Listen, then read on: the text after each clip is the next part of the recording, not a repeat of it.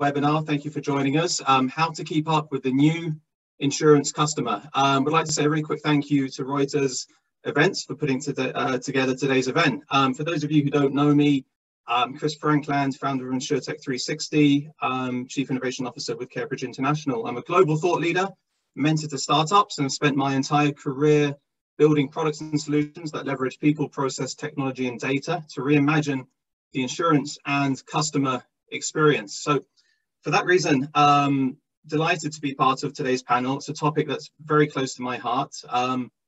Last week, I co-chaired the Reuters Insurance AI and Innovative Tech event in Chicago, a wonderful event.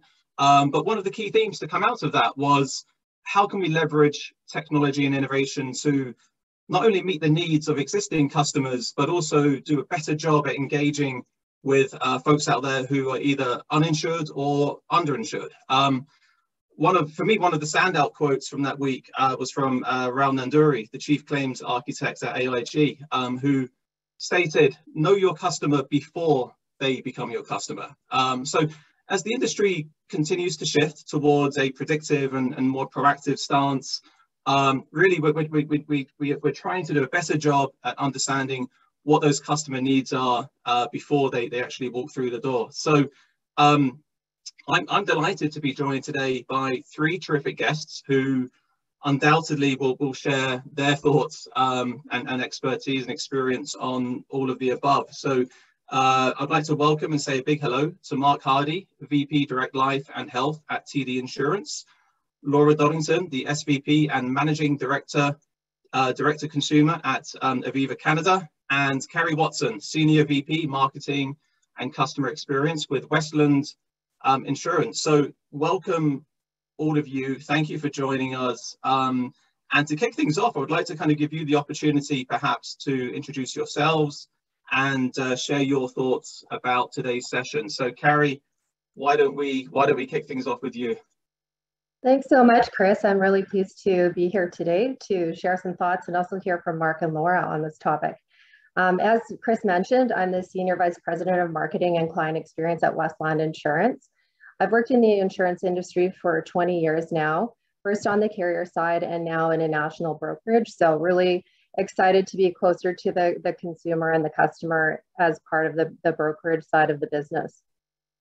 Westland Insurance is a brokerage with 200 locations across Canada, selling personal lines, commercial lines, and group insurance products. We also own a national MGA called Agile Underwriting Solutions and two digital brokerage brands, New Era and ZipSure. So just for a little bit of context for those participating on the call today. My role at Westland is to lead our client experience strategy and execution, as well as our Westland Insurance digital sales teams and our marketing and communications teams. And in terms of the topic today, first of all, I just wanted to highlight what hasn't changed in the insurance industry, which is really the importance of trust in consumers choosing their insurance provider. It's still a key factor in how clients choose their insurance provider, but the ways that trust is established have really evolved to include more digital proof points, as well as demonstrating a deep understanding of the client as an individual. So I know we'll get into that a little bit more today.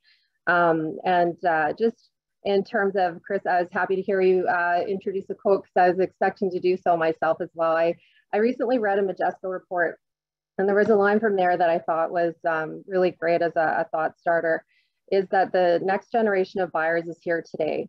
The older generation has accelerated their adoption of digital, increasing their expectations as well. So it's not just young people that are interested in digital delivery and really expecting that. And that insurance providers must quickly update their mindsets, their processes, and their technology, or risk being left behind in a state of irrelevance. So just, I think, a bit of a motivator and certainly exploring the topics we have today.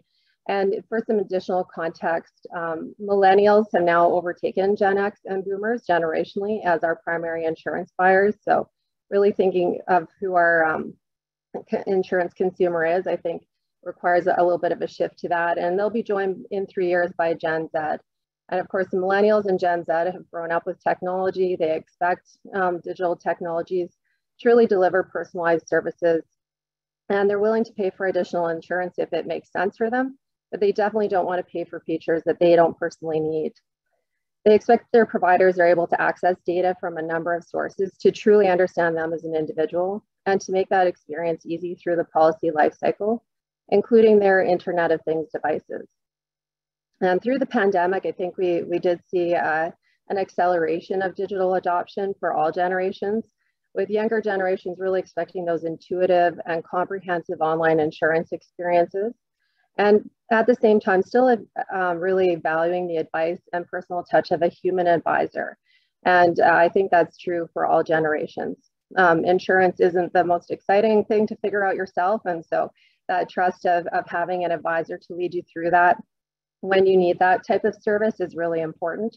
And I know the research shows that that really is the preference for purchasing a new policy, making a complex change to a policy, resolving questions, reporting a serious claim, and resolving billing questions, but really a preference toward the digital side of delivery for researching insurance in particular, getting quotes, accessing your documents, making payments, making simple changes, submitting minor claims, those things that have really become very common from other industries. Consumers are really looking for that and looking for their insurance providers to deliver on that today. Brilliant, Cari. Thank you so much. Some great thoughts there, and undoubtedly we'll be diving into those as we proceed through today's session. Just a really quick reminder to folks listening. Please get your questions in, so we have a chance for this terrific group to share their knowledge and expertise. So get those questions in when you can. Laura, over to you. Hello. Great. Hi, Chris. Thanks so much for having me here today. I'm really pleased to be here today. So as you mentioned in the introduction, I'm part of Aviva Canada, and I run the Aviva Direct business within Canada. I guess just a little bit about my background. I'm an actuary by training, and one of the things that I really like doing is taking that kind of data science aspect and bringing it to a whole business and saying, like, actually, it's not just about thinking about data in a narrow field, but thinking, how do we use that and think about data insights across the business as a whole. So just to say a little bit about Aviva Direct, we sell home and auto insurance in Canada, and we sell it direct to consumers. And we really have a focus around digital. So who are those customers who want to do things digitally?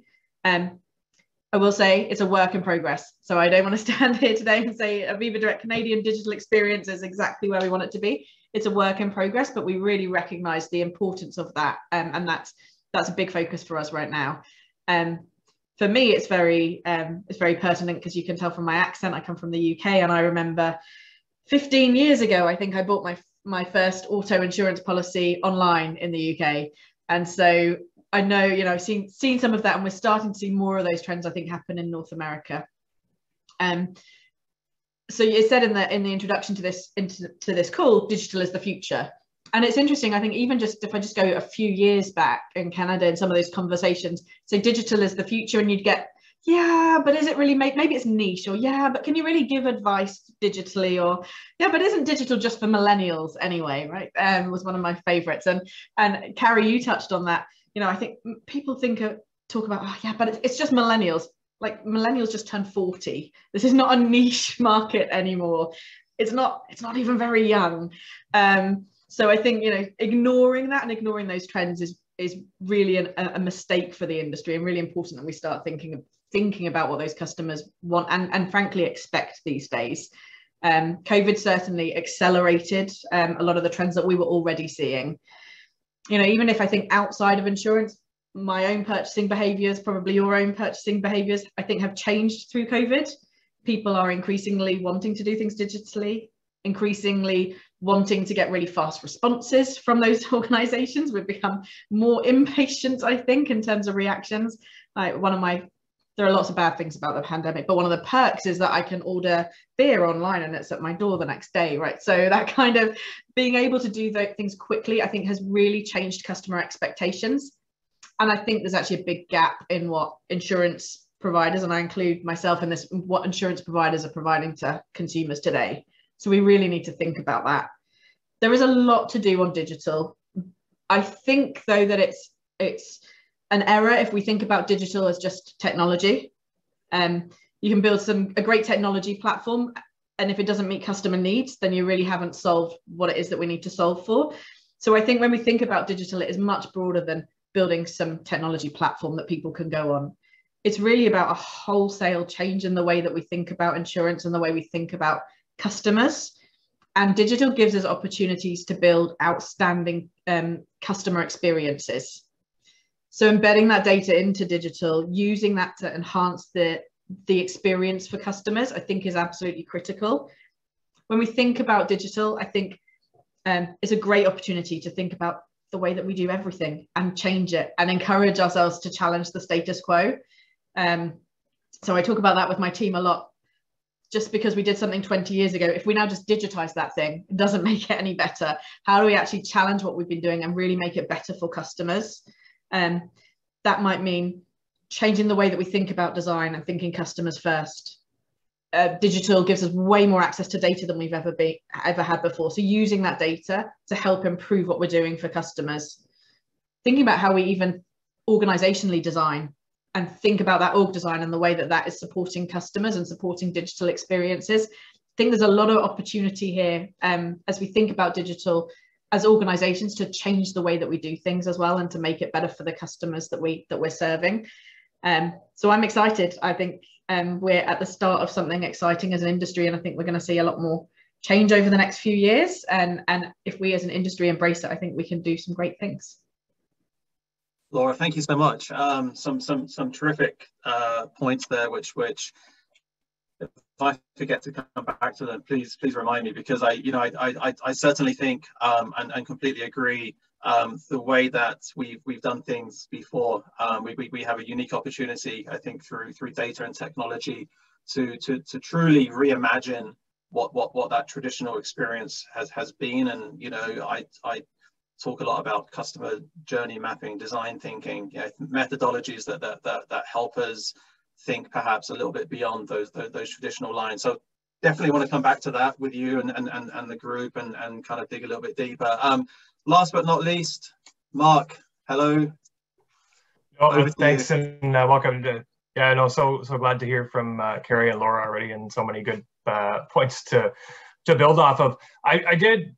And to your point, Chris, so first I'll introduce myself. So Mark Hardy on the TD insurance side and focused on the implementation of digital life insurance. So direct-to-consumer digital purchase of life insurance, and one that you might not traditionally think of as a category that's easy to do digital, but certainly one we've seen a tremendous movement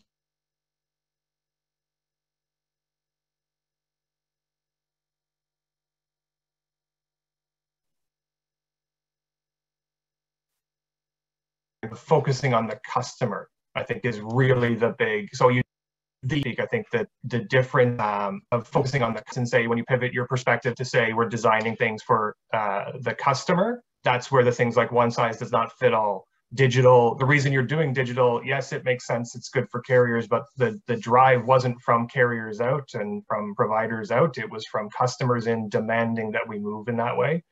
And even data-informed decisions. It's the customer is driving the industry. And so the opportunity for us is, we know where customers are going because they're in other places first. And so that's where we can start to lead our way forward. So that was maybe one thing, is the customer element of it. And then the second one, which I think is critical in making sure that we're successful in digital, in being personalized and leveraging data, is you got to, and Laura, I think you both touched on this, is the culture, right? So do you have the approach, the people? Are you willing to throw out not your 20-year-old dogma on certain things, your process that's always worked, but are you equally willing to say, I implemented this new thing last year, it was wonderful, it's tremendously successful, and now I need to basically burn it to the ground and start over because the expectations are moving that quickly. So how do we set an environment that creates that culture that continues to deliver in that? And I really like the way that it was framed as a question around data-informed decisions. I know this we talk about data-driven or data-only type things. The real value of having that culture and the teams and that customer perspective is to use data and then apply the insights with the human element of it, right? So you talked about design thinking and those customer processes. I think where we add value, and because of the category, it's one where we definitely need to layer on not just we certainly need to look at the data and what it's telling you from a customer standpoint, but you need to overlay some of that human insight into it to really deliver, again, to that customer expectation, which is where they're driving us to. And I think all these things are super important, and the principle of what we're trying to achieve is deliver protection. So whatever the product category is, like the purpose in insurance, the reason, I mean, for myself for sure is the passion is, can you deliver more protection? Can you do it to folks who wouldn't necessarily otherwise get it? Can you do it in a way that continues to deliver value? And so I think, the things we're talking about, data, digital, the personalization, the ability to do that at scale, deliver value, they're all ultimately around making sure that we're taking care of that end customer in the way that they want. Superb. Cheers, Mark. Yeah, no, that's a terrific way to kind of wrap up those thoughts. Thinking about, obviously, how do you deliver value, and perhaps you mentioned the value, but also the accuracy, right? Using data to deliver a product and cover that's accurate, which obviously impacts the whole journey. So keep those questions coming. Data. I'd like to kind of kick off with thinking about the data component. You all made kind of observations about where data plays a role in this journey. And I read a really interesting fact last week. By 2025, global data creation is projected to be or grow to 180 zettabytes.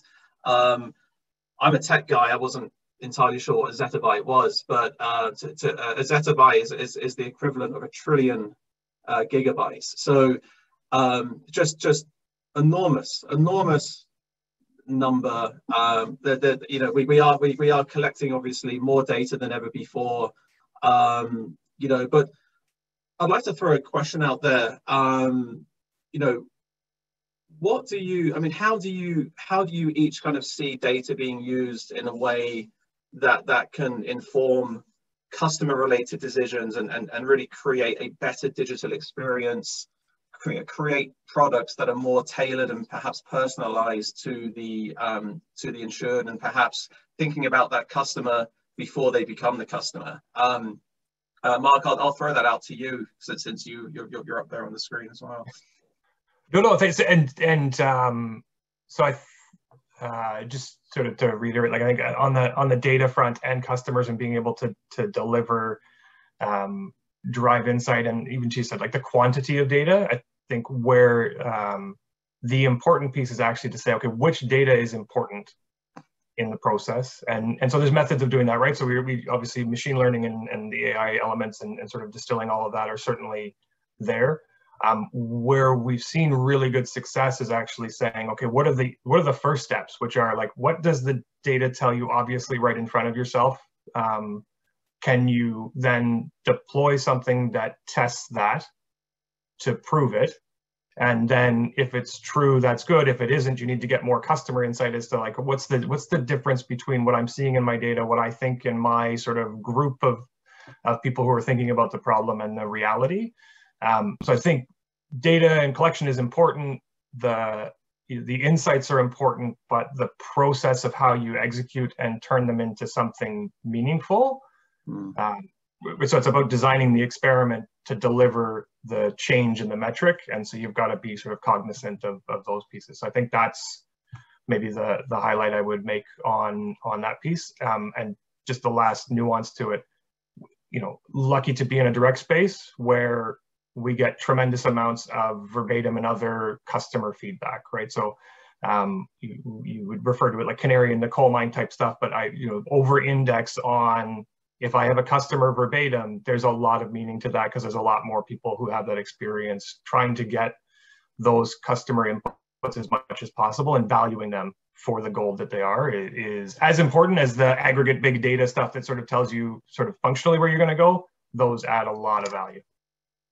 Yeah, thank you. Cheers, Mark. And Laura, as the kind of actuary here, you know, this is your moment to shine. But you know, you talked a lot about kind of perhaps these different customer profile segments that we need to deliver, you know, a consistent, exceptional customer experience, not just for the younger folks out there, but perhaps the millennials, everybody. How do we do that?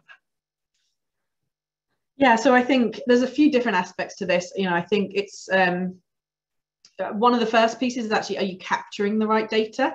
So it can be really easy for everyone to say like, yes, I really want to use data and so on.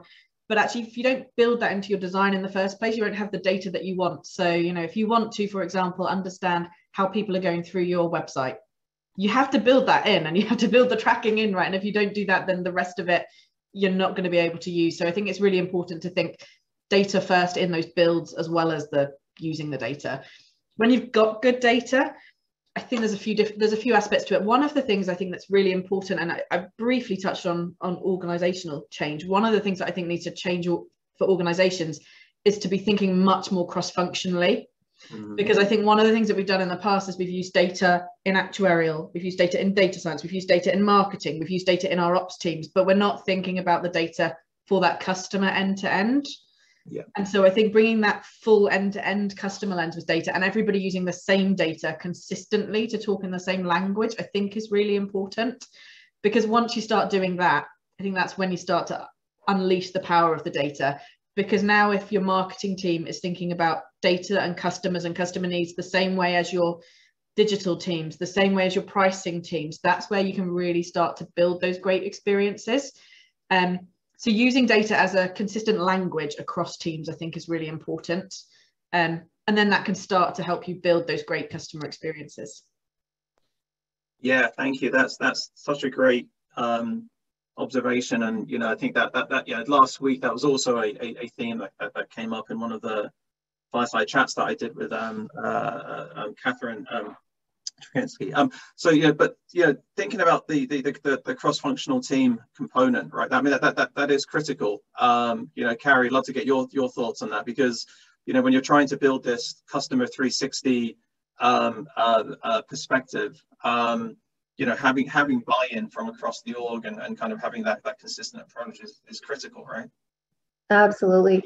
And I absolutely agree with Mark and Laura on all of those points in terms of knowing which data you want to capture and what you'd like to do with it, and then really being able to drive those insights and socialize them across the organization so that everyone's working with a common understanding that's rooted in data of what clients are really looking for. And of course, there's no one statement to make on that because of the individualization of client needs as well. So I think the opportunity there is to really marry that data and look at journey analytics across the client life cycle, and what are clients actually doing, what factors are predictive of what they're about to do next, and being able to use A/B testing to test that out in real life in terms of what interventions might influence retaining the client or increasing sales or improving loyalty, improving referrals, those types of things. So the merge of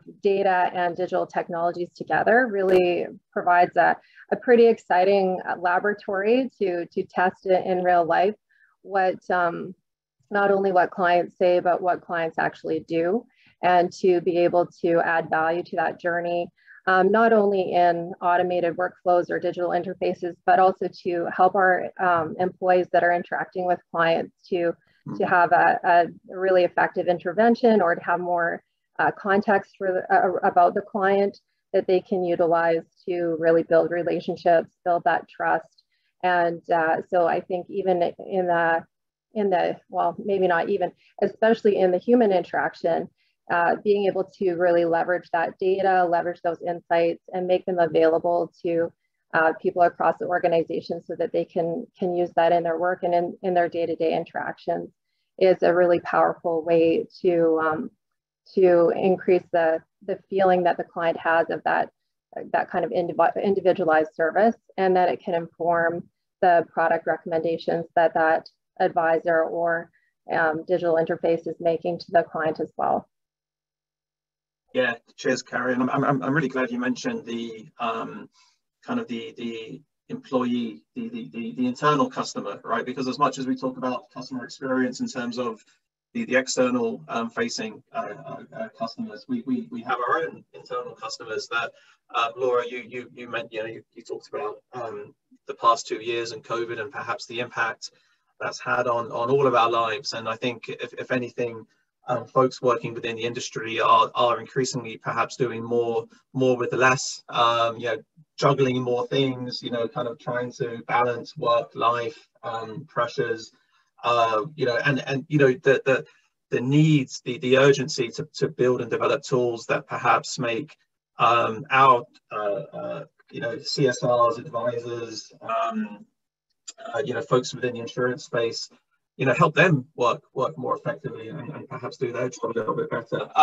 So Cari, you mentioned there kind of, the perhaps finding this balance between digital technology and the human element as well. I talk about this a lot, really, and I think it's a bit of a struggle. There's with innovation and technology, there's perhaps a tendency to throw technology at everything and try to solve all of the problems, with a chatbot. Whereas, obviously there's still a critical role for people in the industry, and that human component. How do insurers find that balance? How do you kind of find that balance between empathy, perhaps with people and technology, and just a pure technology play? I'll let you kind of share your thoughts. Sure, absolutely. I think it goes back to what Laura and Mark have been really touching on, is understanding the client and what they're looking for in different scenarios. And then I think, skewing one way or the other in your design, but also providing options. I really feel like that's the most important piece. So in your example with the chatbot, making sure that there's also a live chat outlet for when the chatbot doesn't work, or when you have a digital experience, maybe that's the primary experience that you're intending to deliver, because that tends to suit most client interactions, let's say for filing a claim, but also making that phone number really obvious and available, and making sure that the teams that are supporting answering the phone are well informed and can pick up in context what's already happened in the digital interaction. So really that omni-channel delivery of understanding the context of what's already happened in terms of that client's interaction with us. What have they done on our website through our chat? What have they done last week when they phoned in and they were upset? So that when they do get to a human interaction, that individual is really prepared to address the technical need, but also understands the emotional need. And one of the things I'm really passionate about is to work on serving up guided workflows, so that our advisors have that guidance. They don't have to each sort of make that up in the moment, or have been a broker for 10 years to understand the nuances of what that conversation should look like. So really helping employees be confident and capable very quickly through guided workflows and some of those data-driven prompts, I think is a really powerful way to kind of blend the two. I don't know if I really answered your question, Chris, but you can tell I tried to get it. No. One of the things that I'm really passionate about in terms of employee enablement of the client experience. Yeah, no, look, I think you did answer it perfectly, Cari. I mean, it's I think part of it is trying to kind of embed that seamless handoff, right, between tech and the person. It doesn't necessarily have to be one or the other continuously. It could be this kind of ad hoc dynamic relationship between technology and people. Right. I really feel like it gives employees superpowers if you can marry the two and really focus on some of those internal uses of digital and data to give employees all the insights that they need to be able to really connect with the consumer or the client, and to be able to deliver what they're looking for in the moment. Completely agree. Laura, anything you'd like to add to that? Yeah, I mean, I completely agree with Cari. I think she made some great points there. I think, one of the things that we've done in our direct business, but also actually in our broker business, where we're looking to help our brokers and deliver great service there, is really look at what are the things where, whether it's our own customers or whether it's brokers they're using non-digital solutions. So they're phoning us up and they're asking, and when are we adding value in those interactions, versus when are they doing it because our digital solution wasn't good enough and we could have made it better, and they're frustrated that they're calling right. And I think that's a great opportunity to try and see, like, if it's a phone call because that was absolutely the best thing for that customer or that broker or whoever it might be at that moment, that's great. Like, that phone call needs to be there and that's what they need. If it's a phone call because we didn't explain it well, they didn't understand what we were doing, our portal was hard to use, that's not good and that's not value add. And then we should focus on those fixes to remove some of that, so that the people who are on the phone are adding value to that customer at that moment. And so I think that can be a good way of thinking about digital versus non-digital as well. Yeah, that's awesome. I think that's actually great advice for people out there who are trying to perhaps figure out their own respective customer journeys. I mean, kind of look at, try to learn from how things are done now, where things perhaps do not work as well as they should, and then apply the technology or apply the solution. Mark, would love to get your thoughts on this. Yeah, no, so again, to agree across the board on all of those. I think maybe the add piece would be around with anything that's technology driven. I love, Cari, the way you're thinking about like the guided workflows and how that can help people be successful. Like turning the customer focus towards colleagues, because colleagues are ultimately delivering the customer experience. So whether it's digital or not, like the expectation is the same on both dimensions, and makes great business sense to have colleagues who are on the phone enjoying the experience with the customer, as opposed to trying to struggle through the system and keep the customer engaged through that conversation. So it totally makes sense. Maybe the other piece would say things will go wrong, and so have you enabled your team to be able to facilitate a discussion with a customer when things do go wrong, right? Sort of nature of technology, digital experiences that are built trying to solve for many things, it's nature of it, and knowing that they have a process and an approach to having those conversations with customers is sort of key, as opposed to expecting perfection out of technology, which is sort of a bit of a mug's game, as they might say. So that would be one piece for sure, and then sort of imbuing the value of the human touch. Like, so even when we see the massive volume of customers who come through a process and do it, you see disengagement at different points, then you want to be able to leverage your colleagues to have conversations. But you also, much like you want to listen to all those customer verbatims and everything else, that front line has all sorts of input to give to you. I mean, you need to sort through it a bit and sort of find out what's perception versus what's reality. Like, frequency is and there's a whole selection issue of like all the problems go to the certain folks who get those calls, which sort of makes sense. There's some math to making sure you're focusing on the right problems, but I think having open ears and listening to all of those sort of the non-data inputs that are actually data, super important, and you can't underemphasize the value of the colleague or employee in that situation. Yeah, I love that. I love that comment. It reminds me a little bit. I'm a lean Six Sigma guy, so the concept of the Gemba walk, which is kind of going down to the floor and speaking to your frontline people and spending time with them and kind of engaging with them, and thinking about a topic you've all mentioned this morning, which is company culture as well. I mean, what better way to bring people on that journey around innovation than actually engaging with them and trying to problem solve with them and figure these things out collectively. So yeah, thanks Mark for that. We've got some questions coming in from the audience that I definitely want to get to those. Keep them coming. Great one here from Tristan. How do you keep clients in the digital channel from end to end of their purchase and service experience, specifically when navigating product complexity of insurance? Cari, I'd like to share your thoughts on that. That is, I think it's important to be mindful of what client experience are you looking to deliver in the digital channel, because not all risks are going to fit into that. And so keeping them in the digital channel end to end for everyone probably isn't realistic. So as soon as possible in that journey, really being able to help people identify, do they belong in that path, or really do they need to go somewhere else because of the complexity of their their needs. If you can design that to be really at the beginning of the process, first of all, I think is important.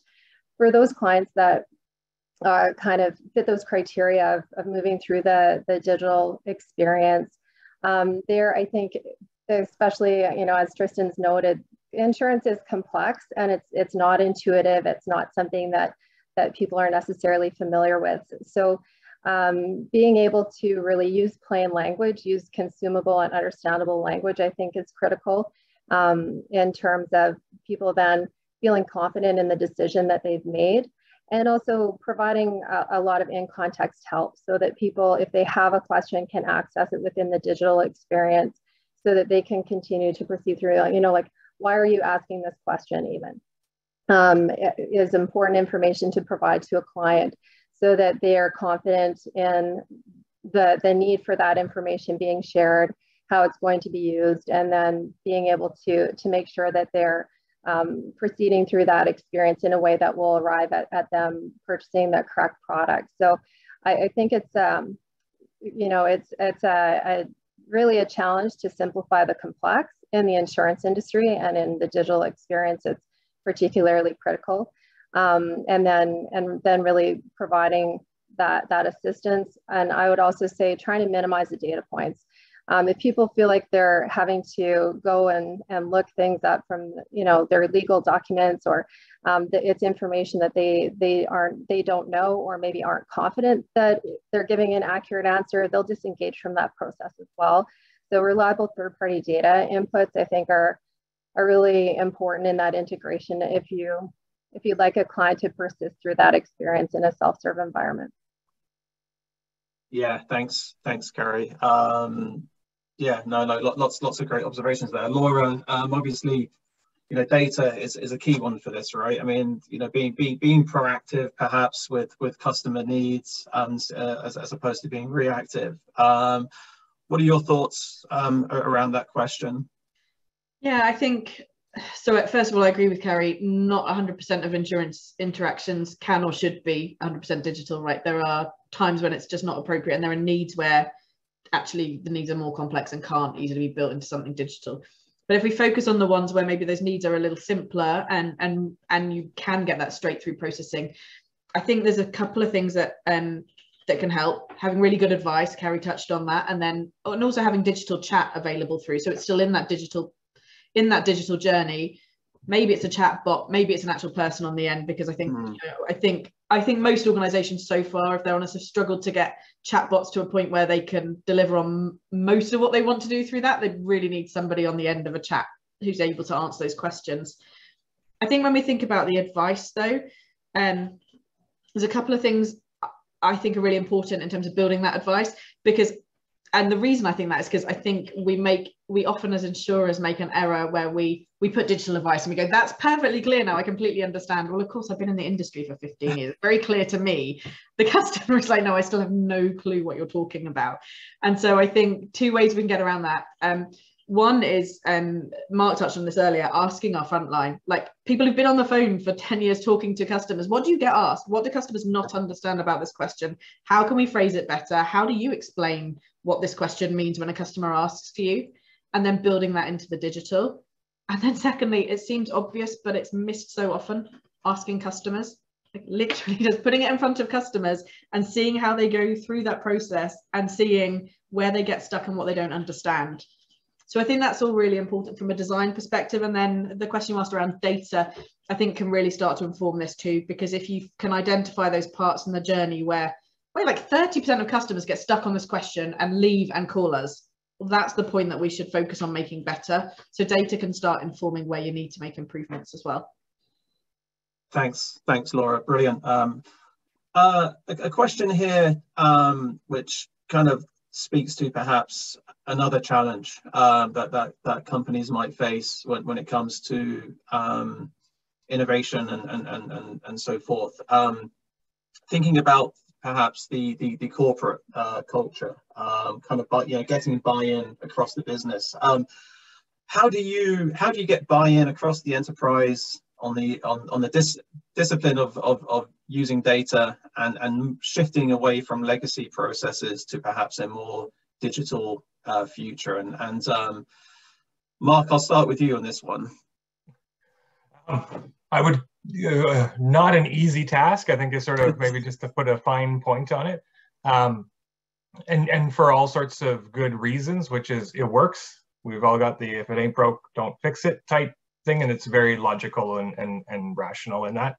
I think in many cases, moving to data-driven and thinking about these, you've hit on some points around, okay, if you're taking a customer perspective and you're doing a customer journey, and then you're laying that over top, and you can see these legacy processes and where they're hindering the client, you can then see how it's a hindrance to your business and to delivering value. So you've got to do some foundational work in that to say, okay, are we going to focus on the customer? If we are, what does that look like?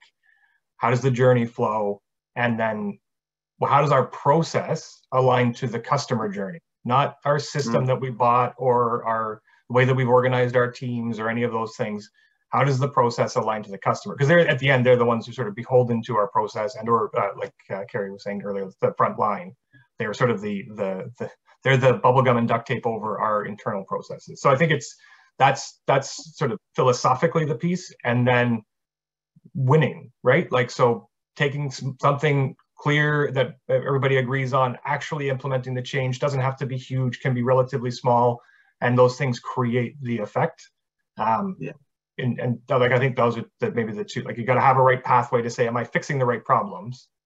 Because they're customer impacting, colleague impacting, and then you got to pick a winner to start with and get rolling, as opposed to I think the nuance, whether it's building digital or anything, it's like, I'm going to build everything and fix all the world's problems is a dangerous way to do it, because we know how those go, right? That's very hard. Yeah. No, cheers, Mark. And I guess to some extent, it's like any technology, kind of pick something, the classic low-hanging fruit thing, right, where it's going to have an impact. Cari, what are your thoughts there? I completely agree with Mark. It's really powerful to be able to show success, to really create buy-in. And I think it's also helpful to illustrate examples from other industries in this case, because I think sometimes it's hard to conceptualize what would that look like, and why would that be important to a client, or why would that be important to me? And so an obvious example would be something like Netflix, where people go into Netflix in the evening, and they are being served up suggestions that are likely things that they want to watch. They enjoy that experience, and so why wouldn't our insurance clients enjoy that experience as well if we are able to capture data and make recommendations? If we're able to really help them perform their roles more easily as well, I think that's a big selling point, particularly in a brokerage. There are so many different insurance products to try to know the nuances of, and I feel like being an insurance broker is really a difficult job. You're taking a very complex product, a lot of different options, maybe not a lot of patience for having a long conversation about it, and really trying to understand your client's needs well, capture a lot of data points, recommend something that suits their needs, and explain why that suits their needs in plain language. It's a difficult role. And so I think if we can look at how data-driven recommendations, or just having data integration, some of those really fairly obvious wins in the employee's journey and serving their clients, I think that can be a really powerful illustration as an example of what Mark was mentioning, where you can really show a win. Yeah, cheers, Cari. Super helpful. Laura, you talked a little bit about cross-functional teams earlier, and how critical having this kind of ship that's moving in this same direction, instead of a bunch of little speedboats going off in different directions. That's thinking about the buy-in from the top. I mean, that's just essential, isn't it, to have a successful kind of journey? Yeah, absolutely. You do need to have buy-in in terms of what it is that you're trying to achieve, and really aligning around goals. I think actually rather than start with trying to align everyone around data, actually trying to align everyone around what it is that you want to achieve as a business is probably an easier place to start. And then when you can show that data is helping you get towards that goal, then you're going to get that buy-in from data. To Mark's point, if you can find those small wins along the way and celebrate them, I think we don't always celebrate those successes enough, right? So, you know, find those successes where you have used data, it's delivered something which has delivered better outcomes for customers and better results for the organization, and then share that really broadly. I think that can start to get that buy-in. But you're right, you do need that alignment, at least from your leadership team, around like what it is that you're trying to do and what it is that you want to deliver. Brilliant, thank you, thanks, Laura. A question from the audience here, and I'll throw this out to anybody who perhaps can shed some light on it. Cari, you were just talking about the brokers and kind of, you know, helping them, supporting them with perhaps data and technology. The question is how do insurers work effectively with brokers who perhaps already have their own customer portals? I think that data integration is really, the bidirectional integration is really important there. And so being able to have access to the common data enables workflows, but also being able to really pull in that information into the portal so that it's accurate and complete. And I think in that case, you know, I'm on the broker side of the business, so I'll show a preference toward having it really be the broker portal where clients are going to. And part of the reason for that is the desire of clients to really see all of their business in one spot. And so in the case where maybe a broker hasn't placed the entire portfolio with the same carrier, the carrier's portal is going to give a slice of that information, but it won't give the comprehensive view. And if you consider also that they may have personal lines, commercial lines, group, life, you know, all of those different lines of business with the same broker, I feel like then it's really powerful for the broker to have a strong portal functionality, and for those insurers to provide the APIs so that information is always accurate and relevant. And then also to collaborate with brokers if there are features that they'd like to be able to highlight, or, you know, offers that they'd like to be able to provide in a logged in state as well. So that partnership, I think, is really, really critical, and the integration of the data is the most important aspect of that. Yeah, thank you. Thanks, Cari. Mark, Laura, anything you might like to add there? I mean, I agree with what Cari's saying. When we think about that on the broker side, when you think about that relationship, that customer has that relationship with the broker, and so it's really important that that they're interacting with that broker. I think where insurers are bringing pieces around the digital needs to be on in that broker relationship needs to be around value add pieces. So, you know, if it's, for example, digital experiences that are going to help that customer make their claim quicker and easier and faster, right? The things that the insurer is going to be able to bring there. Maybe it's telematics apps, for example, where the insurer is going to be able to share some of that data. I think, you know, those things are important for insurers to bring. It needs to always be, though, in collaboration with brokers and in partnership with brokers. It falls apart from a customer perspective. It falls apart for the customer if there's two completely separate things, right, where those two organizations aren't working together in collaboration. Excellent, excellent. Thank you. So a question here, kind of a fascinating question, which I think is increasingly kind of being discussed in the industry. How important is ethnographic research and its representation in data? Is it something being used for modeling currently around the customer journey and the launch of new products? Cari, I'll throw that over to you. Sure, I love this question. Thank you so much, Preet, for sending it in. And personally, I love doing ethnographic research. It's and for anyone who's not familiar with what that means, it's really going out and talking to people about their experience and having more of an open discussion where your questions aren't necessarily leading. They're very open-ended to ask them about their thoughts and experiences in whatever context it is that you're trying to research. So I feel really strongly that it's a perfect complement to, and I think Mark had alluded to this before, is to, you know, you look at the data that you're pulling in a structured format, and then to really make sense of why that's happening, or what the emotions are behind it, or those human elements that factor into how people's behaviors are influenced. It's really important to really go out and conduct that ethnographic research. generally, it doesn't have to be a huge sample size in order to extract really relevant and powerful content. But going out and speaking to those clients that are your target clients and understanding how it is that they experience that product or that service, or what do they find frustrating, how do they feel about maybe the asset that they're trying to insure, why is that important to them. Getting at some of those nuanced factors can really help to build in that extra layer of not just a utilitarian experience, but one that's actually emotionally resonant and really hits the mark, as well as to inform the support structure that you put around that. So again, back to some of the commonly asked questions, or how could people understand certain concepts better? A lot of that really can be extracted through those conversations in ethnographic research in I think a more powerful way than looking at just the underlying data set. Although I do feel it's powerful, it's really critical, not just powerful, really critical to bring the two together so that you have that kind of that scale that view of it as well with the data aspect.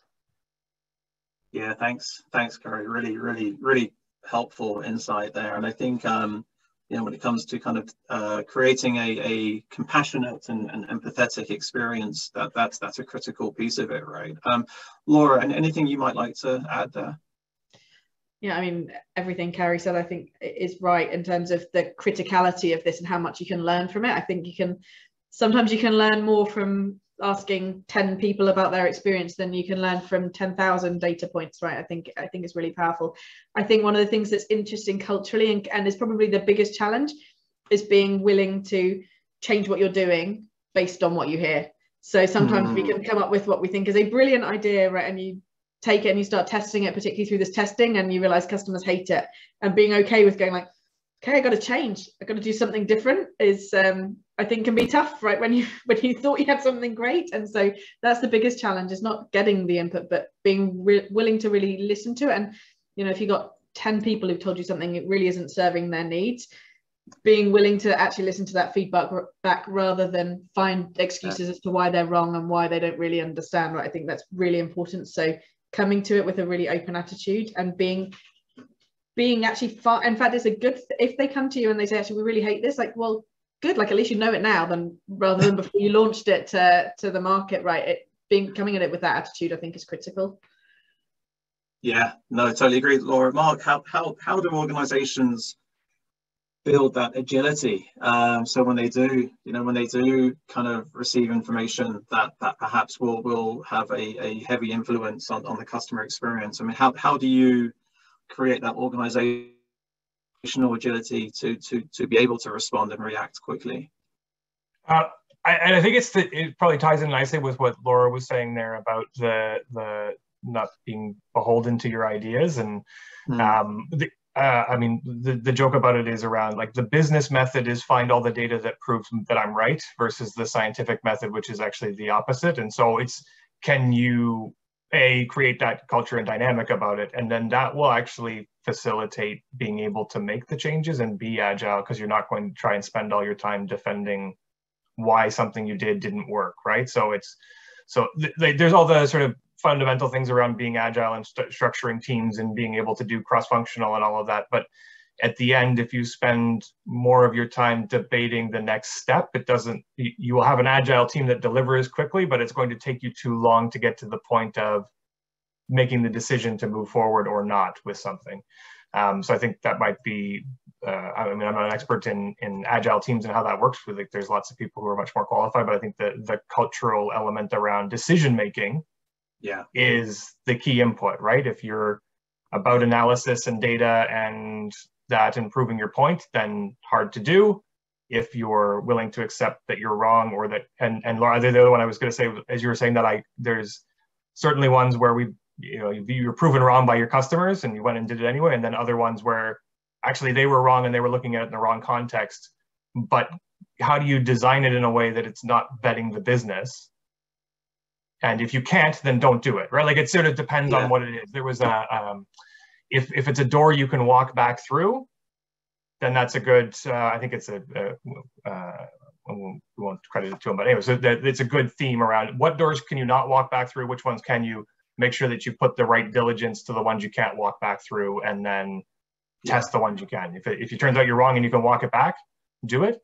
And equally, to your point around agility, design it so that if you put it in and you're really wrong, you can take it back tomorrow, not 3 months from now. Yeah, no, and I think no, you're right, and I think around decision making, right? I mean, if you know, I think another positive kind of behavioral thing that may have come out from the pandemic is companies had to react very quickly, and perhaps before did not have the processes or infrastructure in place to do that, whereas now perhaps some of those controls or some of those processes will be in place to enable that a bit more effectively. We've got a few minutes left. We've got 5 minutes left on the clock. This is flying by. There's a question here about blockchain.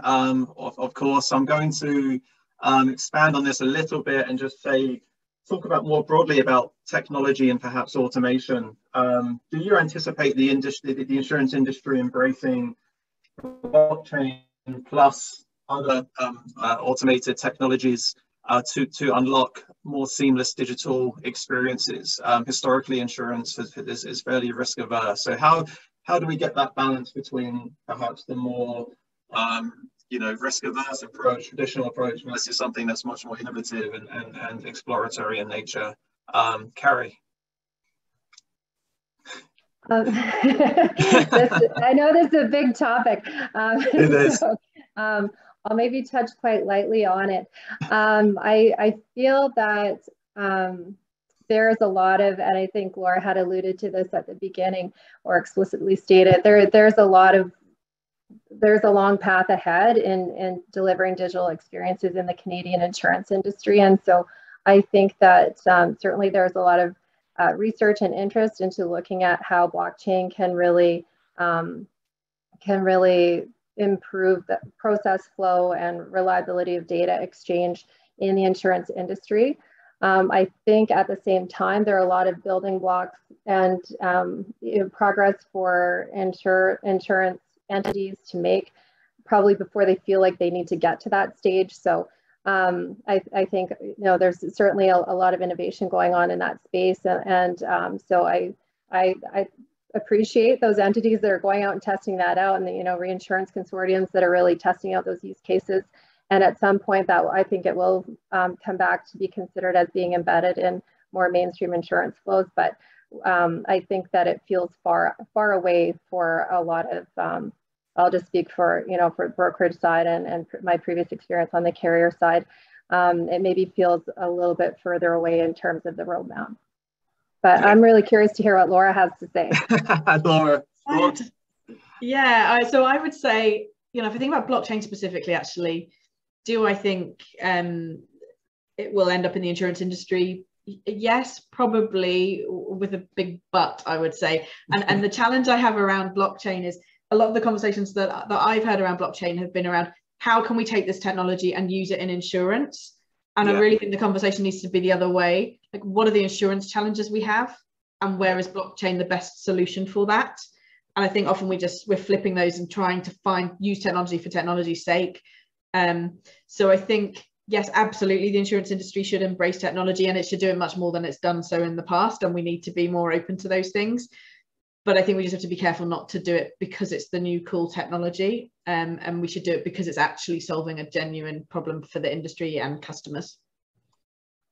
I love it. I think that's a perfect way to wrap up this panel, because as a technology guy, the temptation is always to throw the coolest, shiniest object at something and perhaps see where it sticks. But obviously, identifying what those problems are, and as you've talked about fantastically today, kind of engaging your fellow teams around innovation and technology, and trying to figure out what those problems are, and perhaps how best to find a solution for them. Sometimes blockchain isn't the answer to everything, right? Whereas there are multiple ways to look at it.